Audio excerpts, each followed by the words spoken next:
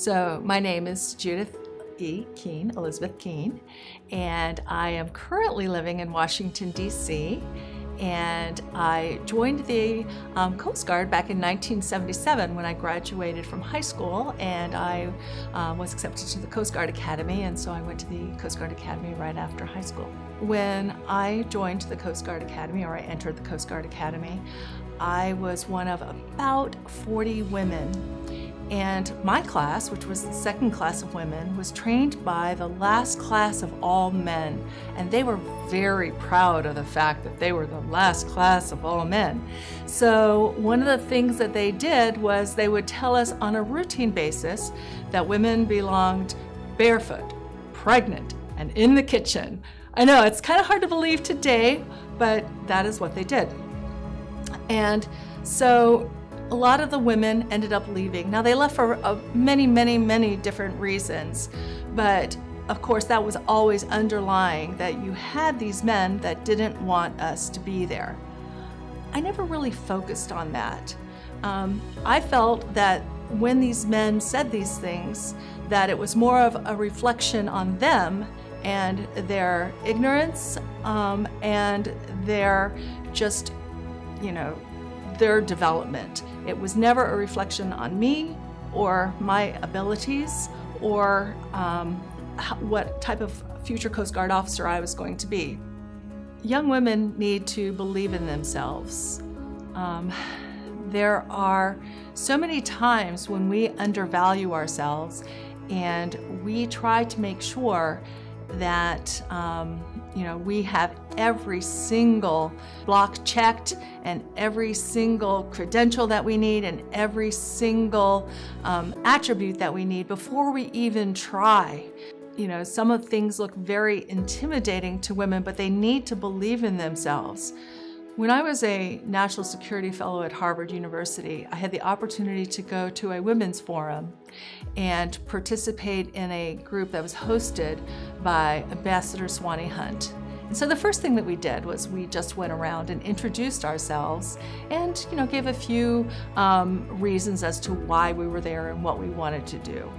And people would start off and they would say, and these were all women, they would start off and they would say, well, in my case, I'm Judy Keene and I'm just a student and I'm just here to learn about women in America. And people would go around and you would hear that same word, I'm just this, I'm just that. And after a while, Ambassador Hunt said, no, you women need to take the word just out of your vocabulary. Don't say, I'm just a student. Don't say, I'm just an intern. Don't say, I'm just a volunteer. Don't say, I'm just a lieutenant. You are a student. You are an intern. You are a volunteer. You are a lieutenant. Have confidence in yourself and project that confidence to others. So as a Christian, I have to say that the person I model my life after Jesus Christ to the best extent possible.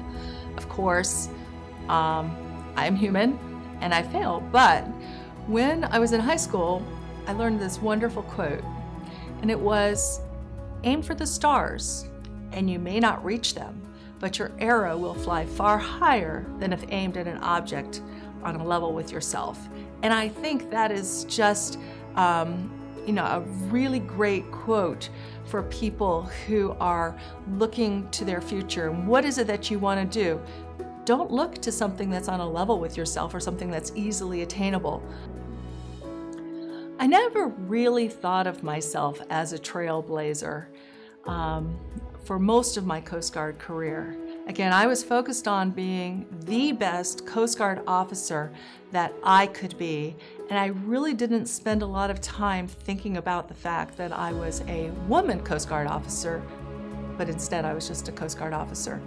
And it wasn't until I was actually a captain in the Coast Guard, and I was the first female Commandant of Cadets at the Coast Guard Academy, when I was selected to be the Honorary Grand Marshal of the Veterans Day Parade in Hartford, Connecticut.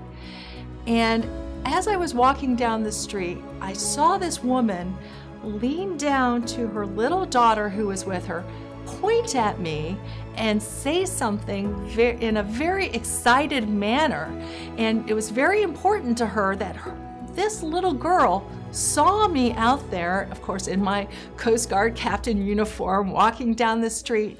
And it was then that I really understood that by blazing a trail, by being one of the first and leaving a path for others to follow, that was going to make a difference in someone's life. And if by being named as a trailblazer and my story is out there and the things that I have accomplished become out there in the public, if that even inspires one young woman to aim for the stars rather than shoot for a level with herself, then that would be amazing.